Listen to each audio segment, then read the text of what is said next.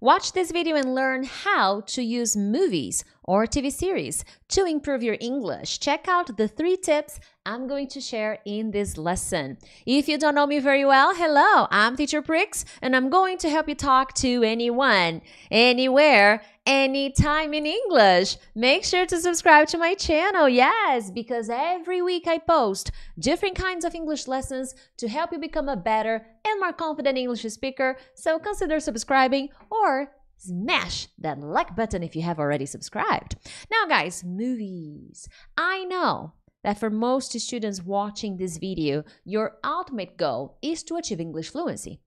And to make that happen, you need listening comprehension.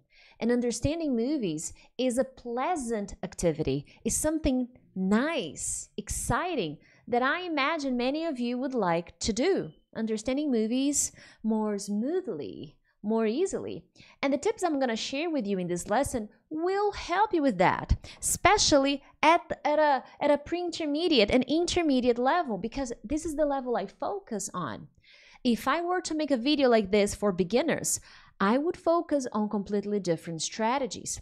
But at a pre-intermediate and intermediate level, if you don't have a good listening practice, if you don't have a good listening routine, you will probably keep understanding teachers like myself, but not native speakers.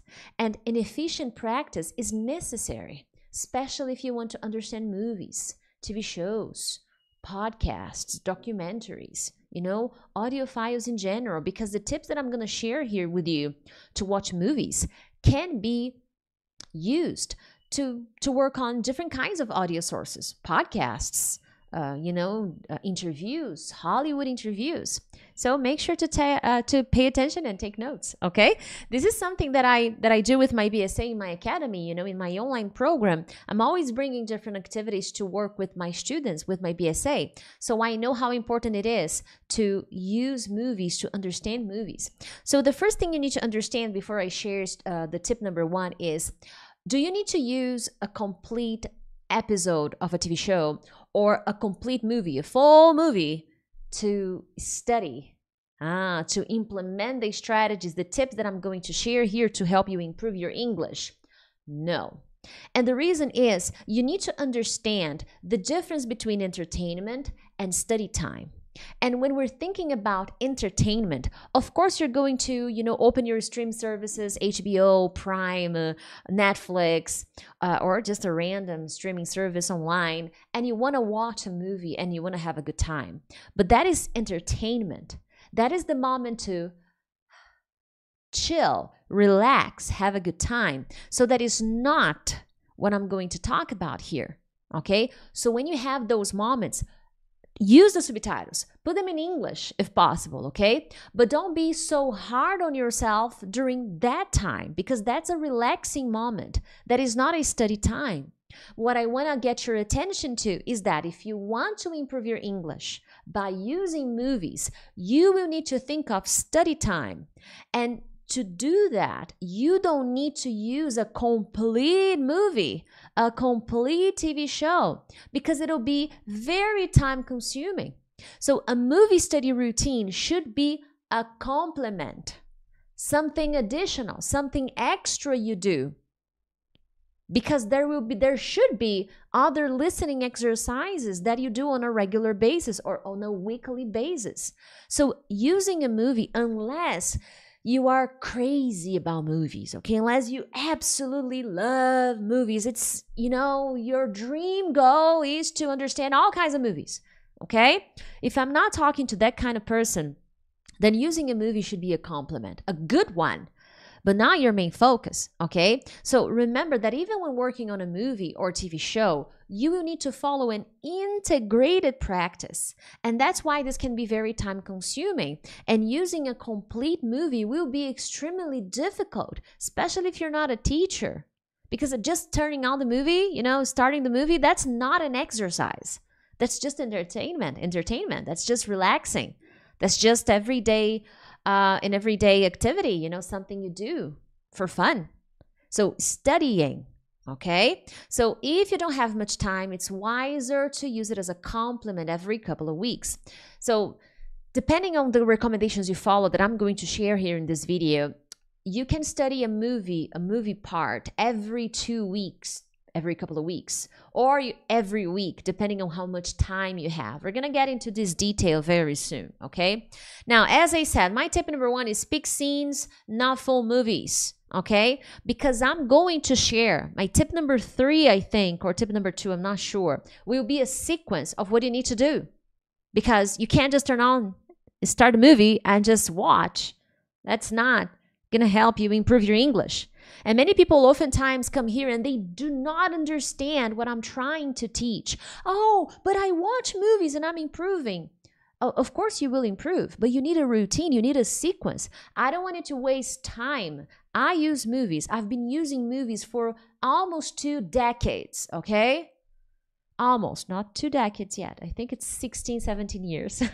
So I know that you need a strategy. Otherwise, you will be lost, you will be confused, and this confusion will turn into frustration. And if you feel frustrated, you will drop it. You will stop studying. And I don't want that for you, okay? So I want you to pick scenes, short movie clips, scenes up to 10 minutes, okay?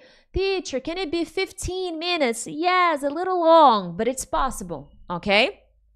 10 minutes, up to 10 minutes. You can use a 2-minute video from a movie, a 2-minute scene. You can pick a 5-minute scene from a movie, no problems. Up to 10 minutes, because you will see that I share a sequence. You will need to repeat this a few times. So the longer the audio file is, the more time it will require. And don't forget that I'm going to recommend different activities. So my goal here is not to make you just watch the movie.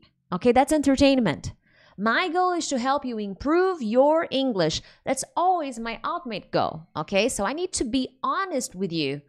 Pick scenes, not full movies, not complete TV show episodes, okay? Oh, but teacher, what if I want to work on a complete movie?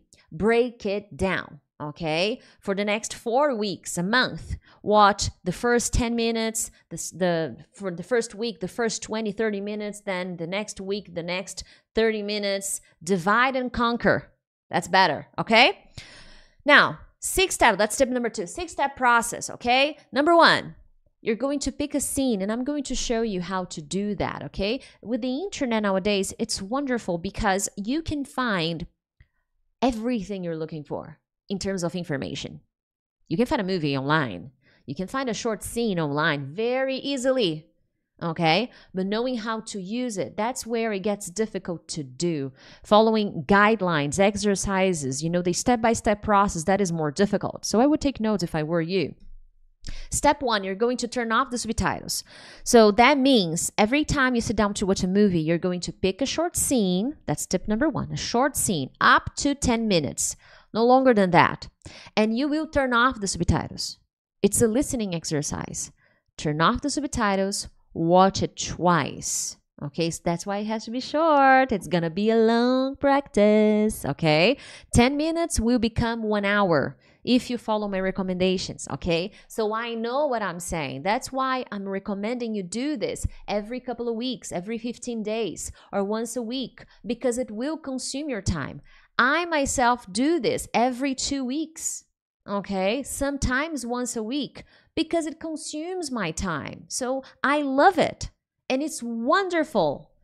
But I need to be wise with my time. I don't have as much time, okay? And while you're watching the scene, you're going to take notes. Integration. You need to integrate different skills. And writing is a wonderful skill for you to include in this practice, even though it is a listening practice, okay?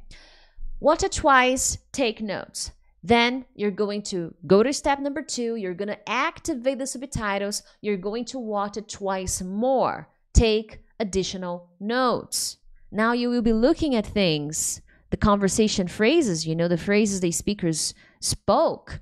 Take more notes. That's why it has to be short. So let's say you picked a 5-minute scene. So 5, 10, that's 20 minutes already. And while you're watching, don't pause. Play, take notes, don't pause. Then activate subtitles, watch. Very well. Awesome. Step number 3, write a description of the scene. It's written exercise, okay? You're working on comprehension, fantastic. But now you're gonna write, oh, there's like a bug here.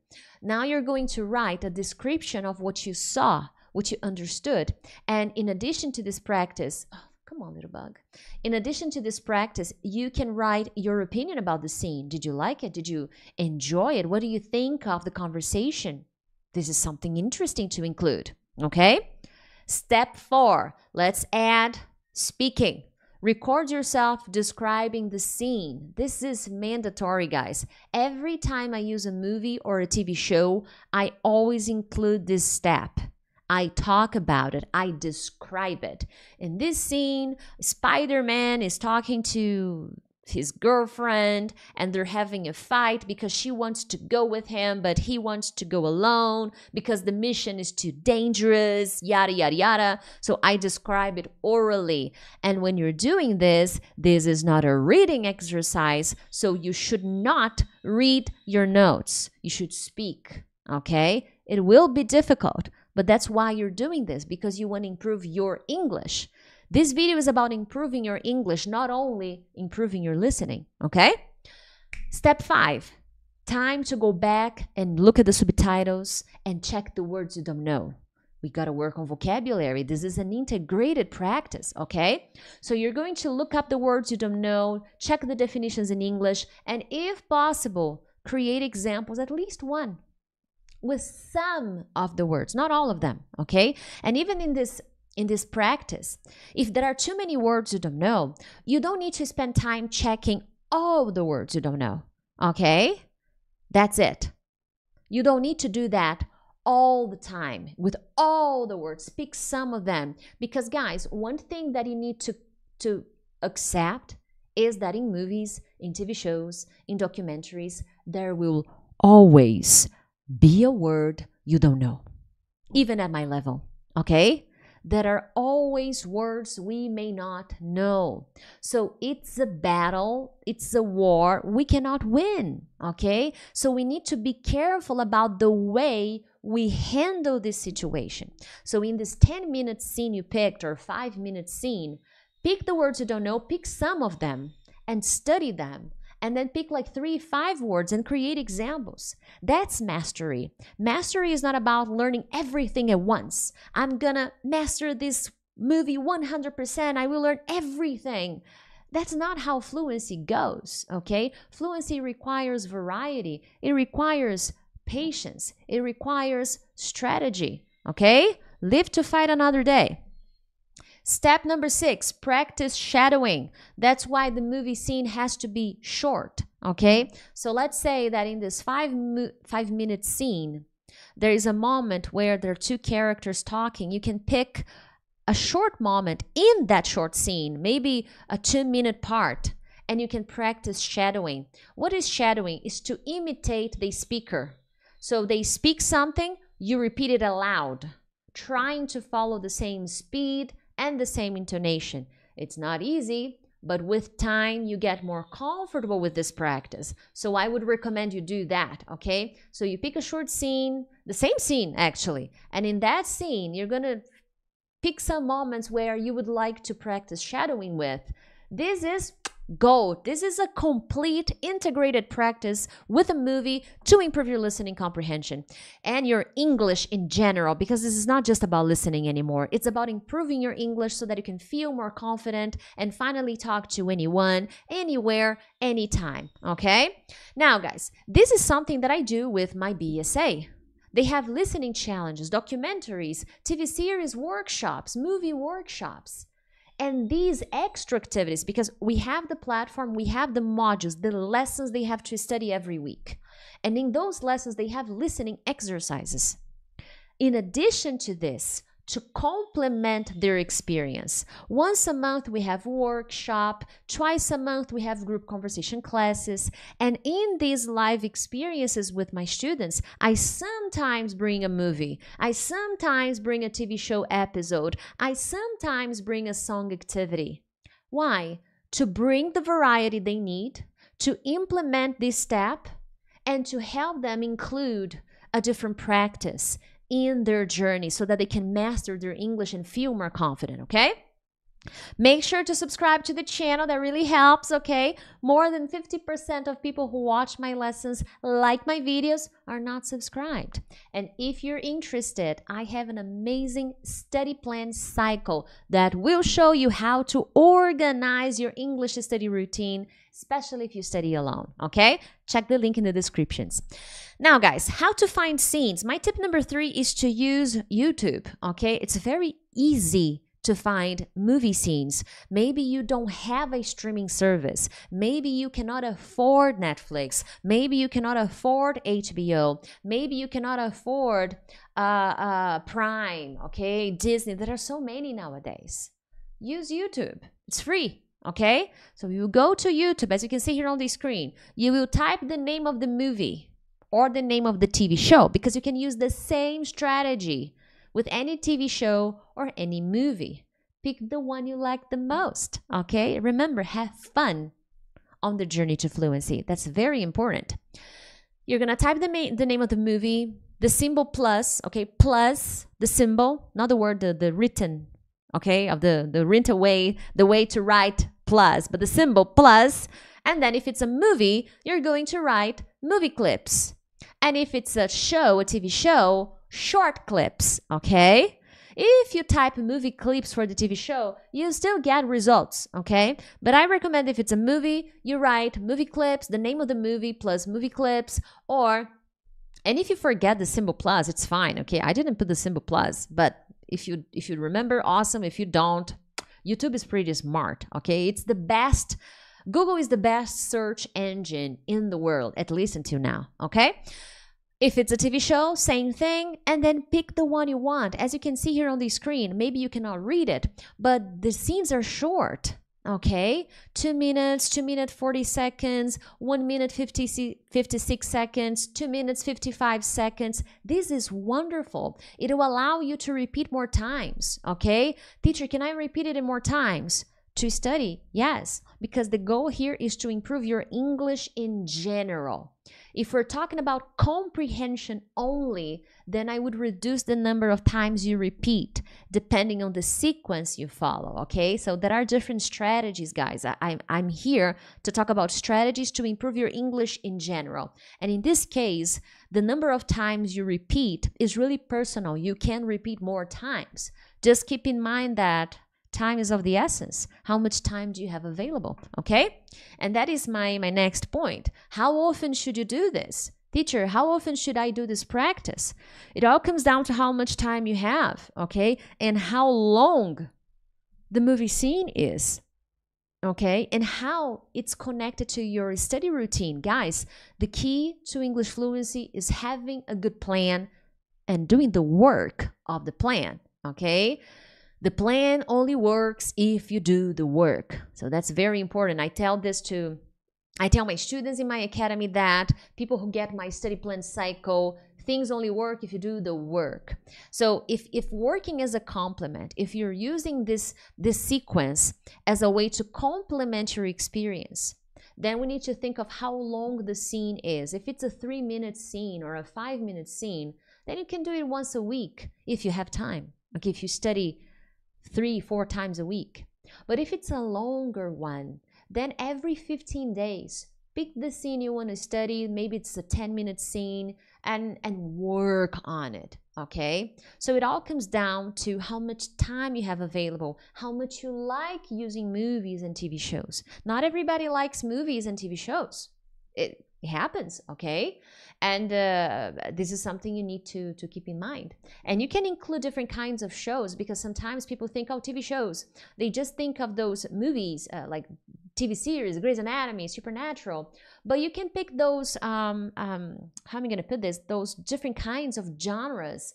They're almost like shows, but Property Brothers, you know, they talk about house renovation, you know, construction. If you like it, I love it, Property Brothers, okay? I love them. I watch them every week. I learn a lot of vocabulary with them. But I know not everybody likes that kind of show. So maybe you like shows about gardening.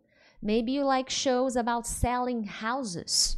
Okay, not decorating, renovation, but selling houses, real estate. No problems. Okay, so you need to find the kind of show you enjoy, because at the end of the day, guys, this journey will get really hard if you don't have a good time. Okay, of course we need to be responsible, we need to be disciplined. It's not always fun. Taking notes, recording yourself, repeating, it's not always fun. But when you pick a movie you enjoy, when you pick a TV show you really like, then it gets lighter. Okay, that's what I'm trying to say. Make sure to get my study plan cycle. Share this video with a friend if you enjoyed it. But other than that, I'll see you next time. Bye!